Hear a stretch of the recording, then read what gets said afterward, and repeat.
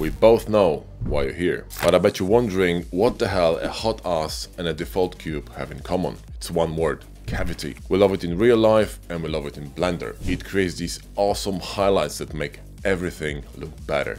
Let me show you. Cavity is an incredible option in Blender. It's very simple and very easy to enable.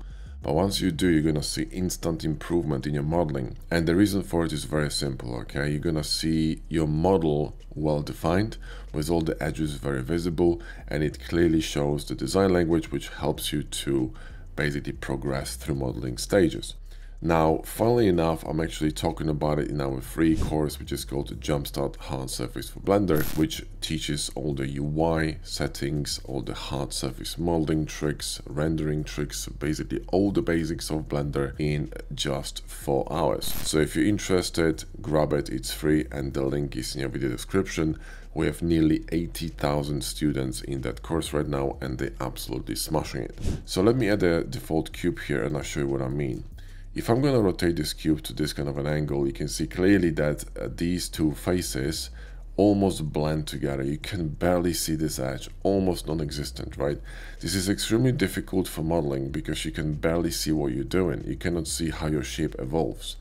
So now cavity is going to fix that, and it's a really easy trick, okay? All you need to do is go here and enable cavity. And instantly you can see these beautiful ridges here that are going to define your cube.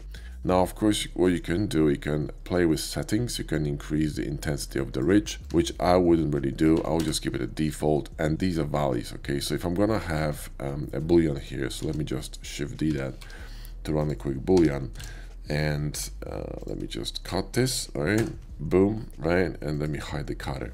So now here in this corner, you can see that it's called valley.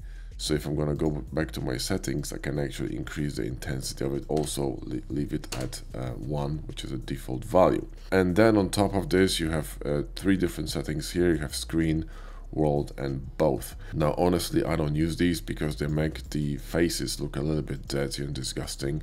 I really don't like this shit, so I'm keeping it at default, which is basically just the screen. So just these ridges and these valleys, all right? Now, if you're using hard ups and box cutter, it's really simple because all you need to do is simply, when we're gonna add a cube here, all you need to do is press Alt V with hard ups and add cavity, and you're done. Now, once you add cavity in your Blender, what you wanna do, you wanna clean your scene, right? Clean your collection. So let's just nuke this, okay? So delete that. And with this cavity enabled here, right? What you wanna do is go here to File, and defaults, and save startup file, and click on save. And when you open Blender next time, your cavity is gonna be enabled by default. So go ahead and enable it, try it out. I think you're gonna really enjoy it. And again, guys, go ahead and check this Jumpstart course, which is a free course, and it's really fantastic. And if you are new to Blender, this is the best way to learn basics of Blender in no time. You could literally learn how to model hard surface in Blender in just a few hours. Take it easy. I'll see you in the next one.